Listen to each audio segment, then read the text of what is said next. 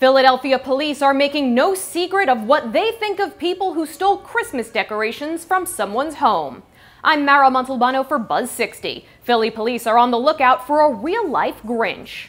They say this woman walked up to the front of this home in the middle of the night and stole Christmas decorations put out to spread holiday cheer. Information about the incident is posted with the surveillance video, along with a picture of the greedy green cartoon character she so accurately imitates. But like her fictional counterpart, she wasn't satisfied with taking just some of that Christmas spirit. No, she wanted it all. Cops say she returned about an hour later with an accomplice and made off with more decorations. She did leave some things behind.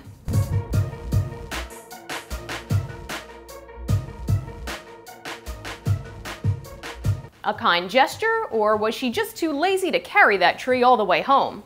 Buzz 60, now you know. Pass it on.